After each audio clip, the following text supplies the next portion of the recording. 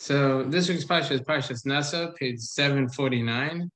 It begins in chapter 4, verse 21 in Bamidbar. So it begins, Hashem spoke to Moshe saying, take a census of the sons of Gershon as well, according to their father's household, according to their families. So last week's Parsha, Parshas Bamidbar, we had a census of the Jewish people. We had a census of the Leviim, of the Levites, from the age of 30 days and up. Now we're in the middle of a census of the working Levites from, I think, 30 to 50. And we already had the census and assignments of the family of Kahas. Now we're moving on to the next family, the family of Gershon. So this is their census and their work assignments. So it states in verse 23, from 30 years of age and up until 50 years of age, shall you count them, everyone who comes to join the legion to perform work in the tent of meeting. This is the work of the Gershonite families, to work and to carry. They shall carry the curtains of the tabernacle and the tent of meeting, its cover, and the tachash cover that is over it from above, and the screen at the entrance of the tent of meeting, the lace hangings of the courtyard, and the screen at the entrance of the gate of the courtyard that were around the courtyard, and the altar, the ropes, and all the utensils of their service, and everything that was made for them, and they shall serve.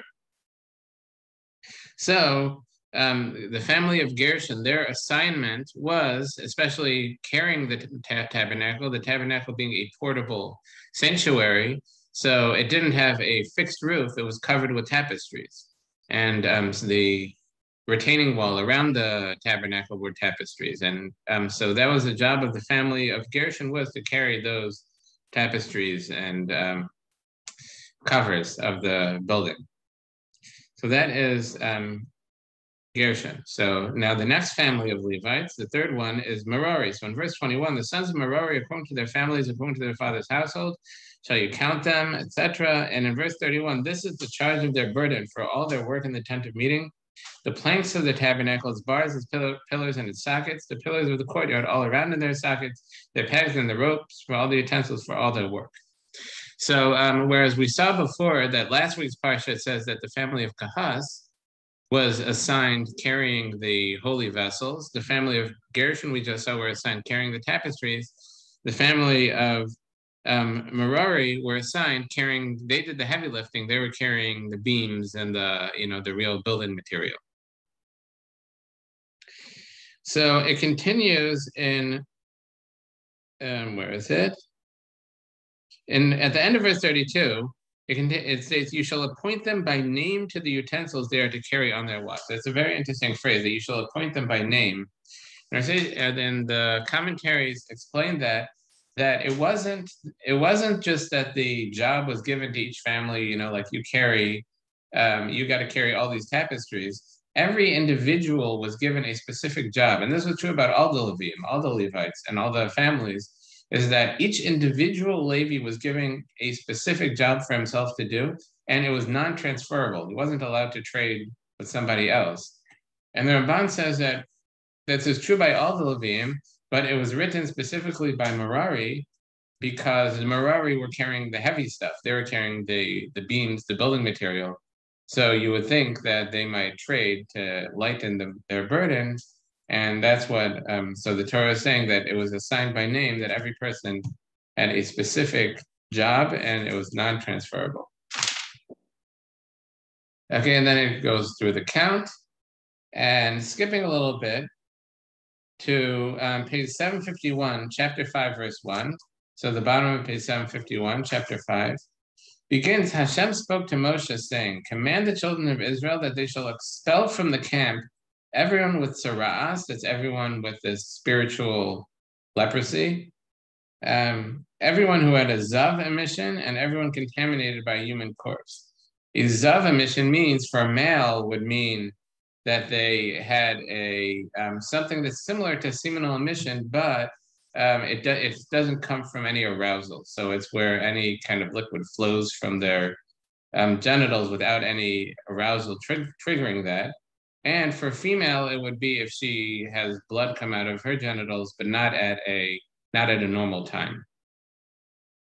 So in both those cases, they would be rendered ritually impure, and it says they would have to leave the camp. and also someone who's contaminated by a human corpse. And in verse 3, male and female alike shall you expel. To the outside of the camp shall expel them, so they should not contaminate the camps among which I dwell. And it concludes that the children of Israel did so. They expelled to the outside of the camp as Hashem had spoken to Moshe. So did the children of Israel do. So they did this with joy, and it seems that there wasn't any fighting over the people who were being expelled. And to be clear, the Rashi explains that it wasn't that these people had to be expelled outside the entire camp, that there were actually 3 levels of holiness within the camp. Those 3 levels were the Israelite camp. That's where the regular people lived in the camp. And that was an outer ring around the tabernacle. Then the Levite camp was an inner ring around the tabernacle, and that was called the Levite camp. And then there was the tabernacle itself within the retaining wall around the courtyard of the tabernacle. That was called the camp of the Shekhinah, of the divine presence. And there were 3 levels of impurity mentioned here. The first one is the Metzora, the leper, or the one with the spiritual ritual leprosy. So he was expelled outside all the camps. And he had to go even outside the Israelite camp, really outside of where people were settled in the desert. Then there was the Levite camp, where the Levites were living. And anybody with this middle level, which has a Zav emission, which includes anybody who has ritual impurity through any substance leaving their body. So that would be the ones that we mentioned for the most part. So they would have to leave the camp they would have to be outside the camp of the Levites, but they could be in the regular Israelite camp. They weren't expelled from the Israelite camp. They could stay at home in the Israelite camp. And the third level was someone contaminated by a human corpse. They were even allowed in the Levite camp. They were just not allowed in the tabernacle grounds itself. So those are the 3 levels, and each of these spiritual or ritual contaminations mentioned are 3 different levels of where they're allowed to go. And this was when we had the tabernacle and we were encamped around it in the desert. But there was an equivalent also in the Beis Hamikdash, in the temple. And the Rambam speaks out that the whole city of Yerushalayim, he says from the gates of the city of Yerushalayim and inward. I'm assuming by the gates of the city, he means the old city. I can't verify that. But the Rambam said that from the gates inward is considered the Israelite camp. So Metzora, someone who has this ritual leprosy, would have to go outside that. The middle level, the equivalent of the Levite camp, would be from the Temple Mount, on the Temple Mount, but outside the courtyard of the Beis Hamikdash, the courtyard of the temple. So there were a few yards before you got to the courtyard of the tabernacle where the offerings were brought. And outside of that would be called anywhere on the Temple Mount, but outside the courtyard would be called the Levite camp. So anyone who was contaminated with any kind of emissions were not allowed into that area. And the third level is from the courtyard of the temple and inward. And anyone who's even impure through contact with a dead body is not allowed to go there. So nowadays, we could become pure from any of these emission type of impurities. We would become pure by dipping in a mikveh at the appropriate time, depending on what it was. That would be enough to make us pure. So we could really go into the Levite camp by dipping in the mikveh if we knew what we were doing. But all of us would be assumed to have come in contact with a dead body at some point, either through, dealing with one or being at the cemetery, and we don't have the means to purify ourselves from that because we don't have the red heifer, and which is part of the ritual purification for impurity through contact with the dead, and therefore it would be prohibited for us to go on the Temple Mount into that area. And because we don't necessarily know where exactly that area is, so it was not advised to go on the grounds of the Temple Mount until you really know where you're going and what you're doing. Okay, so moving on. Verse on page 753, verse 5. So it begins on Hashem spoke to Moshe saying, "Speak to the children of Israel, a man or a woman who commits any of man's sins by committing treachery towards Hashem, and that person shall become guilty. It continues, they shall confess the sin that they committed. He shall make restitution for his guilt in its principal amount and add a fifth to it and give it to the one to whom he is indebted. Our sages understand this to be talking about a person who stole. So they stole something, and then they swore falsely. They were accused of stealing, and they were brought for an oath, and they swore falsely. And then afterwards, they wanted to do tshuva. They confessed their sin, and they want to make restitution. So the Torah says they have to make restitution by paying the amount that they stole, plus add 1/5 to that amount, and give it to the one whom he has indebted, the person they stole it. So now in verse 8, if the man has no kinsman to whom the debt can be returned, let's say someone stole from somebody and that person died. The victim of the robbery died, not through his hand, but the victim of the robbery had died in the meantime, and he doesn't have anyone to inherit him. So our sages ask, how does someone not have anyone to inherit him? The laws of inheritance are very complex, but they're basically anybody who's Jewish has inheritors because you go back generations if you can't go to the next generation. So to that they answer, the only way it's possible for a Jew not to have anyone who can inherit them is if you have a convert who does not have a wife or children. So in that case, a convert, so he's detached from any of his previous attachments from before he converted. So his relatives from the past aren't his relatives. And if he doesn't have any new ones, if he doesn't have a wife or children, so that person has no inheritance. So if someone were to steal from a convert who does not have anyone to inherit from him, and then the convert were to die before he was paid back, so then it states the return debt is for Hashem, for the Kohen, aside for the ram of atonement, which he shall provide him atonement. He has to bring a ram as an offering, and pay the amount that he stole to the Kohen. And in verse 9, and every portion from any of the holies that the children of Israel bring to the Kohen shall be his. A man's holies shall be his, and what a man gives to the Kohen shall be his. So just to explain this before I go back over this whole section, because there's a lot, it sounds like 3 very different topics going on all at once. But this last section, starting from verse 9, every portion from any of the holies that the children of Israel bring to the Kohen shall be his. On a simple level, this means that a person has a choice, that there are certain mitzvahs that we have to give things to the Kohen. For example, we have to give a percentage of our crops, let's say 60%, or 40, 50, or 60% of the crops as truma. That's a gift for the Kohen. So one may think that since it belongs to the Kohanim, so a Kohen could just come to our field and say, I'm here, let's have that truma. So the Torah is telling us that he can't do that. And a person's holies belong to him, meaning that Torah calls it tovas hana, which means that the owner of the field has the right to choose which Kohen gets his truma, gets his portions, that even though the portions belong to the Kohanim collectively, but the owner is allowed to designate which Kohen or Kohanim are to receive it. And it concludes, a man's holy shall be his, and what a man gives to the Kohen shall be his. So our sages derive from that there are two different connections really that they make there. That a man's holy shall be his, and what a man gives to the Kohen shall be his.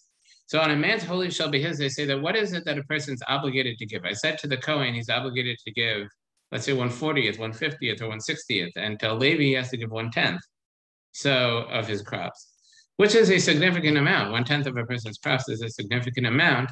And so the Torah is saying that if a person doesn't do it, so then his holies will be his, means that the amount that he was expected to give to begin with, that's all he'll end up with. Meaning if a person refuses to give his 1/60th of his crops to the Kohen, let's say, or his 1/10 to the Levi, eventually he'll only end up with 1/10 of what his field was supposed to produce. It'll only produce the amount that he was supposed to give anyway.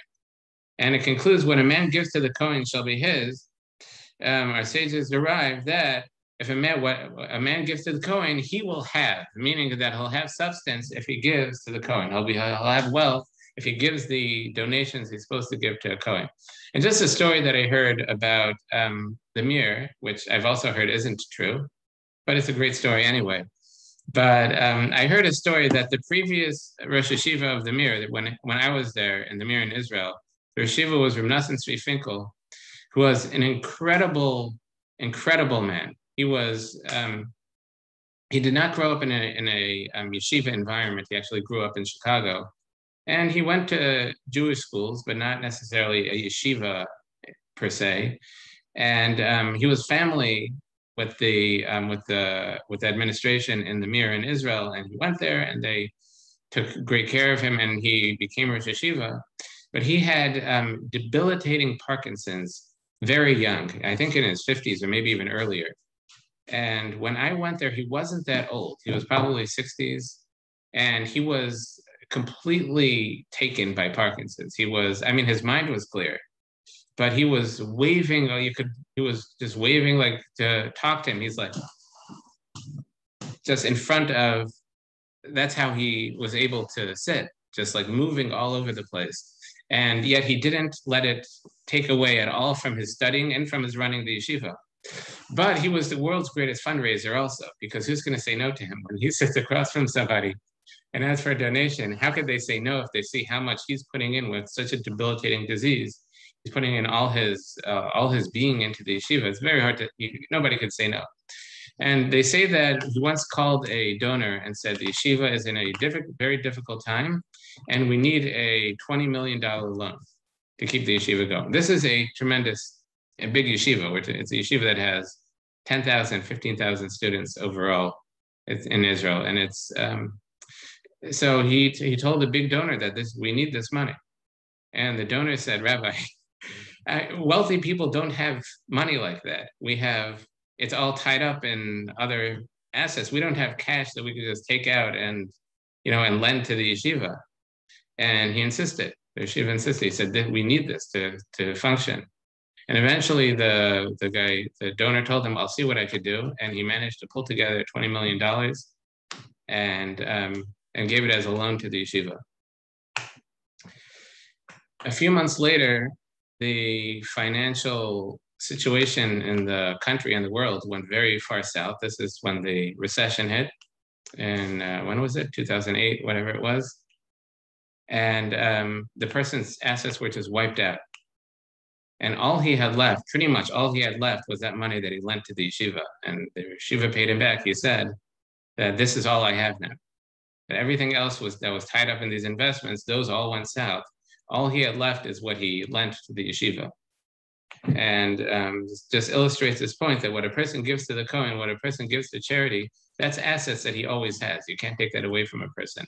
That is spiritual assets that a person accrues never depreciates, it never goes away. But I also wanted to talk about the connection between these things in this little section, starting from verse 5. It says that if a man commits sins, if a man steals, how he pays back. Then it talks about if a person steals from somebody who doesn't have any inheritors, how he pays back. And then it talks about someone who withholds donations that he's supposed to give to the Kohen. And I think the Ramban says that the connection between all these things is the Torah is trying to tell us that the problem with stealing, that a person might think that what does stealing mean? We're depriving someone of something that they had. And now they don't have that money, and they have to find a way to function without it. And we're hurting a person by taking stuff away. What if we take something away without hurting somebody? Let's say we have someone who's a very wealthy man, and he won't even notice if he's gone. It won't affect his lifestyle at all. So one may start finding heterim, as we call it. They might start finding loopholes in their thinking as to why it's not so bad. And here the Torah is telling us that taking away that if someone took away from a convert and that convert died and they have no inheritors, so one may think that nobody's hurt now because he's dead already, and there's nobody who's missing this money. So why should I need to make restitution? Still, the Torah says he has to give it to the Kohen. And if someone deprived Kohanim of their donations, it's not like the Kohanim had it already, that we're taking something away from them. We're just not giving something that the Torah commands us to give. And yet still the Torah takes it so seriously. And the Torah is trying to tell us that the problem with stealing is not that we're hurting somebody else by taking something away from them. The problem with stealing is that the Hashem gives us everything that we're entitled to. And if we take something that Hashem, that wasn't given to us by Hashem or allowed to us by Hashem in a legitimate way, that is, in a sense, denying the supervision of Hashem over the world, and that is wrong on its own right. That the stealing is wrong for us. It doesn't matter how it affects the other person. It's wrong. Okay, so now moving on, in verse 11, the wayward wife, the bottom of page 753, verse 11. So it states, Hashem spoke to Moshe saying, speak to the children of Israel and say to them, any man whose wife shall go astray and commit treachery against him. So now we're talking about a wayward and unfaithful wife. And in verse 13 on page 755, and a man could have lain with her carnally, but it was hidden from the eyes of her husband. She became secluded and could have been defiled, but there was no witness against her, and she had not been forced. And in verse 14, and the spirit of jealousy had passed over him. He had warned his wife, and she had become defiled. Or a spirit of jealousy had passed over him, and he had warned his wife, and she had not become defiled. And I'll explain, these verses are very hard to parse. I'll explain in a minute. But in verse 15, it continues, the man shall bring his wife to the Kohen, and he shall bring her offering up for her. Okay, so, and then he brings her to Kohen, and they go through the ritual of the water for the sota, for the unfaithful wife. So our sages deal with the connection here, that we're moving from the gifts to the Kohanim to the unfaithful wife. What's the connection there? What's the continuation? And to that, Rashi comments, he brings a statement from the Medrash that if a person doesn't bring the gifts that a Kohen is entitled to, so in the end, he'll have to go to the Kohen for a different reason. Meaning that if a person is not bringing the gifts to the Kohen, he's kind of making a statement that I don't need the Kohen. What do I need them for? And leave them alone. So in the end, he'll end up needing the Kohen. He'll end up needing them for a problem in his house, where his wife will be unfaithful, and he'll need to bring her to the Kohen to perform this ritual. Okay.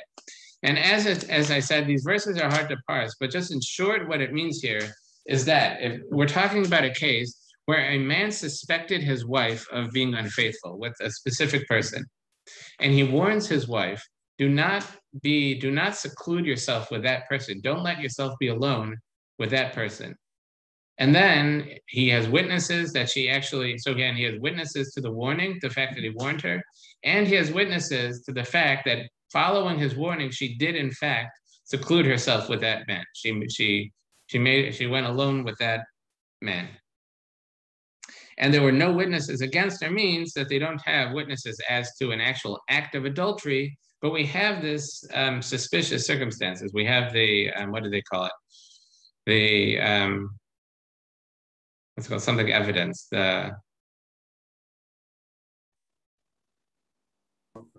Circumstantial. Thank you, Frank. Yeah, we have the circumstantial evidence. So we have the circumstantial evidence, but we don't have absolute proof. But the evidence, it has to be that he had warned her already in front of witnesses, and following the warning, there are witnesses that she secluded herself with him in spite of the warning. So they bring an offering. It's called of barley flour. It states in verse 15, the man shall bring his wife to the Kohen, he shall bring her offering for her. A tenth an ephah of barley flour, he shall not pour oil over it, and he shall not put frankincense upon it. We don't make this offering in a beautiful way with the oil and the frankincense, for it is a meal offering of jealousies, a meal offering of remembrance, a reminder of iniquity. And then in verse 16, the Kohen shall bring her near, have her stand before Hashem. The Kohen shall take sacred water in an earthenware vessel, and the Kohen shall take from the earth that is on the floor of the tabernacle and put it in the water. The Kohen shall have the woman shall stand the woman before Hashem, uncover the woman's head, and upon her hands he shall put the meal offering of remembrance. On page 757, it is a meal offering of jealousies. In the hands of the Kohen shall be the bitter waters that cause a curse. And the bitterness, I should say, is that it causes a curse. And the Kohen shall adjure her and say to the woman, if a man is not laid with you, and you have not strayed in defilement with someone other than your husband, then you shall be innocent of these bitter waters that cause curse. But if you have strayed with someone other than your husband, and if you have become defiled, and the man other than your husband has lain with you, you shall adjure her, saying, may Hashem render you as a curse and an oath amid your people. When Hashem causes your thigh to collapse and your stomach to distend, these waters that could cause curse shall enter your innards and cause the stomach to distend and the thigh to collapse. And the woman shall answer, so say, Amen, Amen. So he gives her this very strong warning about what's to happen. And the hope this whole time is that if she was guilty, she would confess. In which case, if she confesses, so then the husband would have to divorce her, and she would not get her ksuba, she would not get the money that's in the marriage contract in case of a divorce, but that's the end of it. If she were to confess, that's the end of it. And it continues in verse 23, but if she continues, it says, the Kohen shall inscribe these curses on a scroll and erase it into the bitter waters. And what's amazing is included in these curses is the words of Hashem, the word Hashem, the name of Hashem, which usually would treat with the ultimate reverence and were prohibited from ever erasing. But in this case, our sages say that in order to make peace between man and wife, that if they don't go through this ritual, the husband will always suspect his wife, and this will either prove her innocent or guilty. So it has the potential of bringing peace between a man and his wife, in which case Hashem says it's worth it that his name should be erased. And they erase in the waters, and then the woman drinks, and either one thing or the other happens. Either her thighs collapse and her stomach distends, basically she explodes, her stomach explodes, or in verse 26, but if the woman had not become defiled, let's say she is in fact innocent, and she is pure, then she shall be proven innocent, and she shall bear seed. And okay, so now moving on to page 759, and just as an aside, our sages say that let's say the man had acted improperly during the marriage. So we don't have this ritual for the wife to impose on her husband, but our sages say that if he was in fact unfaithful as well, the test doesn't work on her, and she wouldn't have this punishment even if she was in fact guilty. Okay, and moving on, page 759, chapter 6. Next comes the section of the Nazarite, someone who takes upon themselves a Nazarite vow. Hashem spoke to Moshe, saying, speak to the children of Israel and say to them, a man or a woman who shall disassociate himself by taking a Nazarite vow of abstinence for the sake of Hashem. From new or aged wine shall he abstain, and he shall not drink vinegar or wine and dried grapes he shall not eat. Vinegar of aged wine, etc. You can't drink basically any grape products. You can't drink any wine. And in verse 5, all the days of the Nazarite vow, a razor shall not pass over his head. He's not allowed to cut his hair. And in verse 6, all the days of abstinence for the sake of Hashem, he shall not come near a dead person. To his father, to his mother, to his brother, sister, he shall not contaminate himself. All the days of his abstinence, he is holy to Hashem.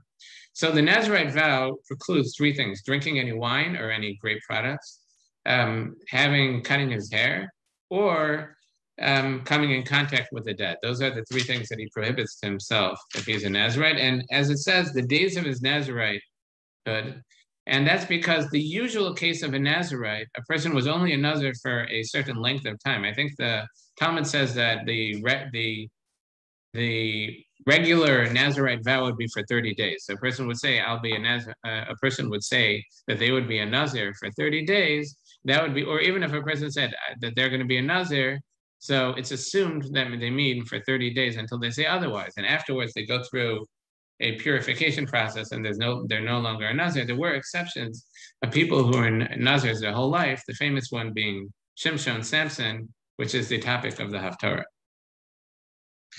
So here also our sages say, what's the connection? What's the continuation? Why does this come after the sota, after the section of the unfaithful wife? And our sages say, because if a person sees the sota, sees this unfaithful wife going through this disgrace, that person should cause themselves to be, they should make a Nazarite vow. They should make themselves a Nazir. And our sages explain what's the reasoning behind this. Is because that if a person sees the unfaithful wife in her punishment and disgrace, so they would say that what causes such a thing? That usually, very often it's caused by excess imbibing in alcohol, causes people to lose their sense of judgment and cause them to go astray. So such a person would, if they see this sota, they say that was caused by too much imbibing in alcoholic beverages, so they'll make themselves a Nazir to prohibit wine upon themselves. And the commentaries ask that one would think that it would be the opposite. That if somebody saw the sota, if someone saw this woman going through this painful and disgraceful punishment, you would think that he doesn't need the Nazarite vow. He saw the result. He saw what could happen from it. And the one who needs it is the opposite. The one who needs this vow is someone who didn't see that, and therefore they don't have that guard. A person who saw it has that in front of his eyes. He's experienced what it looks like for someone who gets carried away. So he'll be extra vigilant. So why is it specifically him who would make the Nazarite vow? So our sages answer that it's this is really a foundational idea in everything we do, really. And foundational idea behind the ways of the Jewish religion, which is that we always try to distance ourselves from temptation and from possibility of sin. Because we have fear of God and fear of sin. To us, sinning, doing a sin is something serious. It's something that we very strongly want to avoid. And if someone strongly wants to avoid something, if a person considers something dangerous, they don't play around with it. And if they see someone else, let's say, being hurt, doing something dangerous, so that they don't take that as, oh, now I know to be extra careful, so I'll be okay doing that. They take that as I'll stay far away. For example, if let's say you have a cliff and some people, someone was walking close to the edge of the cliff and they fell off the cliff.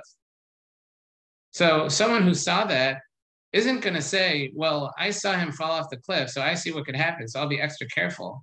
So I don't need to worry about getting close to the edge. Someone who saw someone fall off the cliff will stay far away from that edge. They'll stay far away from the edge of the cliff so they don't fall off. And that's true in this case as well. That if we take sinning seriously, that sin is something that we want to avoid and it's not something to play around with. So then if we saw someone fall into sin, our reaction would not be, I'm safe because I saw what bad things could happen. The reaction is, I have to avoid that. I see that's dangerous and it's something I have to stay away from that. And therefore they'll make themselves a nazir from wine. Interestingly, the sages say that it's only somebody who saw the sota's fall, this unfaithful wife's fall, should make themselves a nazir. But someone who didn't, it would be a sin for them to make themselves a nazir. And I saw that explained is that a nazir is like a double-edged sword in a sense, that it's dangerous in its own right. And that's because when a person makes themselves a nazir, they're making additional things prohibited to themselves. If you have a person who's not a nazir, not a nazirite, they're allowed to drink wine. They're allowed to cut their hair. They're allowed to go close to the dead. They're allowed to come in contact with the dead. And not to a nazir, that's prohibited by Torah law. Once a person pronounces themselves a nazir, these things become prohibited to him by Torah law. So now there are more areas. He surrounded himself with cliffs in a sense. There are more areas for him to slip up and to fall. And therefore, if in a case of necessity, if a person sees a danger in front of him, like if he sees the sota in her downfall, in that case, it's appropriate for him to say, I have to stay away from that and to make himself a nazir. But in other cases, he's just building cliffs around himself, giving him opportunities to fall. In that case, it's a bad thing. Okay, so now continuing on with this Nazirite, it discusses what happens if he violates it accidentally. Let's say let's say walking in the street and someone dies right next to him under a tree where he's the impurity through contact with it, or if he's in a room and he's in a house and someone died in the house, God forbid. So now he came in contact with the dead body through no fault of his own. So it goes through the purification process and he has to start his Nazirite over, his terms over. And on page 761, verse 13, when he completes his term, and on verse 13, this shall be the law of the Nazirite on the day of his abstinence is completed. Let's say he became a Nazirite for 30 days. The 30 days are up. He kept it the way he should have. He shall bring himself to the entrance of the tent of meeting. He shall bring his offering to Hashem, one unblemished sheep in its first year as an elevation offering, one unblemished ewe, that's a female sheep, in its first year as a sin offering, and one unblemished ram as a peace offering. So our sages ask, why is it he's bringing a sin offering? What sin did he commit? It seems that he did something very admirable by becoming a Nazir. So the Ramban says, or actually I'll start with the Klayakar says, something similar to what we expressed before, is that Hashem gave us these things in the world for us to use. And everything in the world is here for us to use or avoid, as whatever the case may be, as a challenge or for our use. But wine is both. Wine is something that could be abused and we have to stay away from its abuse, but it's also there for us to use. It could be used as a comfort in the times of mourning, or it can be used as something to celebrate in times of celebration. And we could use it for mitzvahs. We could use it for kiddush. We could at a bris milah, or havdalah, or a wedding. They're all made over a cup of wine. And and Hashem put these things in the world for our use, and this person caused himself difficulty. And just for that, the fact that he caused himself difficulty and the pain of not being able to drink wine, so he would bring this sin offering. And additionally, he adds in is that he also created new Yetzer Haras for himself. Is that until now, these things weren't prohibited. Now these things are prohibited. So now he has a new Yetzer Hara. Now he has to be careful to stay away from wine. And it's another challenge that he brought on himself, perhaps unnecessarily.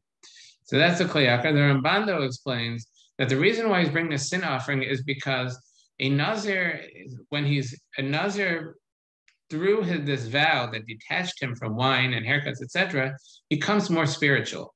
He's a more spiritual person during his terms of Nazirite. He's more detached from the physical. And when it's over, what's he doing? It's like he's going back to his previous level. He's leaving this level of spirituality that he attained, and therefore he has to bring a sin offering just for that, just for dropping a level of spirituality by saying I was holy then, and I'm going to be less holy now. He brings a sin offering for that. Okay. So now moving on, it gives the process of how he goes back to normal. And on page 763, verse 22, it states, Hashem spoke to Moshe saying, speak to Aaron and his sons saying, so shall you bless the children of Israel, saying to them, may Hashem bless you and safeguard you. May Hashem illuminate his countenance for you and be gracious to you. And may Hashem lift his countenance to you and establish peace for you. This should be familiar as the blessing the Kohanim bless us with here on the holidays, on Yantav. And it continues in verse 27, let them place my name upon the children of Israel, and I shall bless them.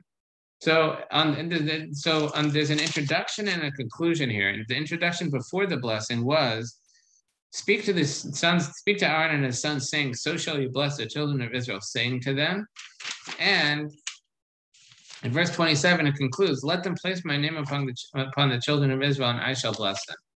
And the Kli Yakar explains this, quoting from our sages, that in the introduction, where it says, so shall you bless the children of Israel, saying to them, literally the Hebrew is, in Pasuk Chav Gimel, verse 23, so shall you bless the children of Israel, Emor lahem, say to them the following, Yivarechecha. And our sages say that this Emor lahem, say to them, is the source that we have the Chazan lead the Kohanim in the blessings, which you would think the Chazan isn't a Kohen. So why is it that the Chazan says each word the Chazan said Yevarechecha, and then the Kohanim repeat after him Yevarechecha?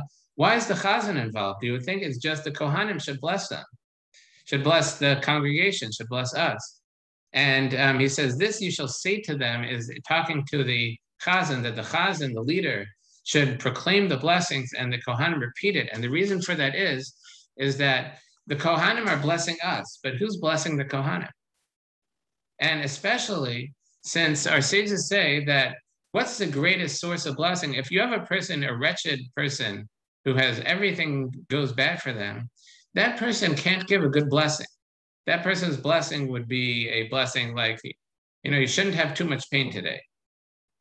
And, different people at different stages of their life and different levels of comfort, they have different ideas about what a blessing is, what's blessed.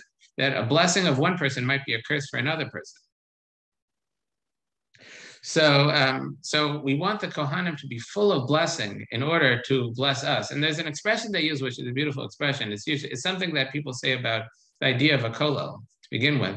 And that is that when you have a cup, an empty cup, you can't fill anything else up from an empty cup. If you want to fill things up, the best way is if you fill up a cup till it's overflowing, then it overflows and gives everyone else water. And that's kind of the idea of a kollel, is that the rabbis of the kollel study, and through their study, they have what to give to others, and they have what the Torah to spread. But if the kollel is just teaching and neglects themselves, neglects their own study, so then you end up with an empty vessel that can't fill up anything else. And in this case, it's true about blessing, that first, if the Kohanim are empty of blessing, they can't give blessing. And so the Chazan, when the Chazan pronounces Yivarechecha, Yivarechecha, so the Chazan is giving that blessing to the Kohanim in order that they're full of blessing themselves and could spread that blessing to us as well. And that's why it concludes that in verse 27, let them place my name among the children of Israel, and I shall bless them. That's Hashem saying that they'll pronounce the name of Hashem on the children of Israel, and Hashem will bless the Kohanim in order that they could spread that blessing to us. Okay, so now moving on. The Parsha concludes with a long conclusion. At 765, it goes all the way through 773. It discusses the offerings that the Nisim, that the princes, the leaders of each tribe, gave for the inauguration of the tabernacle. And it begins, I'm not going to go through all of it, but just the beginning in chapter 7, on page 765. It was on the day that Moshe finished erecting the tabernacle that he anointed, sanctified it in all its utensils, and the altar and all its utensils, and he had anointed and sanctified them. The leaders of Israel, the heads of the father's household, brought offerings. They were the leaders of the tribes. They were those who were standing at the counting. They were the ones who were appointed to assist Moshe with counting with the census. And they brought their offerings before Hashem, 6 covered wagons and 12 oxen, a wagon for each of the 2 leaders, and an ox for each. And it continues on page 767, verse 10. Then the leaders brought forward offerings for the dedication of the altar, and the day was anointed, and the leaders brought their offering before the altar. Hashem said to Moshe, one leader each day shall bring their offering for the dedication of the altar. So each tribe's leader had one day that he brought his offering. The following day, the leader of a different tribe, the next tribe, brought his offering. And in verse 12, we'll just see the first one, but they all brought an identical offering. It says, the one who brought his offering on the first day was Nasso, son of Aminadab of the tribe of Yehuda. His offering was 1 silver bowl at its weight 130 shekels, 1 silver basin of 70 shekels, and the sacred shekel, both of them filled with fine flour mixed with oil for a meal offering, 1 gold ladle of 10 shekels filled with incense, 1 young bull, 1 ram, 1 sheep in its first year for an elevation offering, 1 he-goat for sin offering, and for the feast offering, 2 cattle, 5 rams, 5 he-goats, 5 sheep in their first year. This is the offering of Nasso, son of Aminadab. And he brought on the first day, and the following days, the leader of each tribe brought an identical offering. So the commentaries ask, so if that's the case, why does the Torah need to specify each one? Why doesn't it just say that this is what each one brought, and maybe say the order, that he brought the first day, he brought the second day, he brought the third day, and they all brought this offering. So the Ramban says, first of all, that because they were very righteous, and the Hashem wants to give honor to the righteous people, so it gives them honor by enumerating their offering as on their own. They have like their moment to shine in the Torah. But the Ramban also says that even though the offerings were identical, but there's meaning behind everything about the offerings, that the fact that they brought a bull, its weight, its volume, what was inside, and its material, all that was meaningful. And each of the leaders of the tribe had their intention, they had different intentions. They're different, there was different meaning for each one. And they happened to correspond to the same amount, but each one had a meaning based on their tribe and based on who they were. And that's why it enumerates it separately, because even though physically it was the same thing, but the intention behind each gift was different for each tribe. And another thing I wanted to mention about this is that why was it that that the leaders are giving these offerings? Why are they giving these offerings to inaugurate the Mishkan, to inaugurate the tabernacle? So our sages say is that when originally Moshe solicited donations to build the tabernacle, so we learned that the leaders of the tribes did not give immediately. Instead, they said, let's sit back and we'll see what's missing. We'll see what's not donated and we'll give that. We'll just make sure we have everything by waiting and to see what's missing. And at the end of the day, the rest of the people gave everything that was needed aside for the fillings, the stones for the, aside for a few things. So because of that, when they felt very disturbed by this, and they were criticized by the Torah, but they felt disturbed by this, that they lost that opportunity to give. So now that there was an inauguration of the Mishkan, so now they were inspired. We better get our act together and donate right now, because who knows if we'll have an opportunity. And I forgot who I saw it from. It was probably the Sifsei Chaim, that our sages say that, or the verse really says that Sheva Yipol Tzadik become, that the righteous fall 7 times and they get up, meaning that the righteous has they falter, that everyone makes mistakes, even the most righteous makes mistakes. The righteous make mistakes 7 times and they get up. So I saw Rav Hutner said about this, that he said that fools interpret this verse to be saying that that's what makes them righteous. What makes them righteous is that in spite of the fact that they fell, they still got up. And that's the difference between the righteous and the not righteous, is that the righteous are able to pull themselves up after they fail, after they make mistakes, after they do sin. They're able to pull themselves up, whereas the people who are not righteous don't do that. They can't pull the will together to get up after they get knocked down, after they make mistakes. And he says that's what fools think. He says, in reality, what this verse is telling us is that that's what made them righteous. He's saying they could never have been so righteous without these failures. And a person learns from their mistakes, not just to avoid the mistakes that they made previously, but a person grows from mistakes. And when everyone fails, everyone makes mistakes. And when we fail, it's not just a chance to demonstrate that we could get up to where we were before, but a mistake, failure should be an opportunity to become greater than we were before. We could say, look, I failed and I still got back up, and and I demonstrated strength that I didn't know I had before. And now I could be even greater as a result of the failure and the getting up. And that's what the verse means. And in this case, this is brought as an example of this, that the Nesiim, that the leaders of the tribes, they failed. They made a mistake. They did not give immediately when Moshe solicited donations for the Mishkan, which is what they should have done. They should have come running with excitement and said, we want to give, let's give. But they didn't do that, and they fell. But they got up, and as a result of them getting up, they gave these beautiful offerings, and the Torah attests to their importance by enumerating each one separately, in spite of the fact that they're all the same.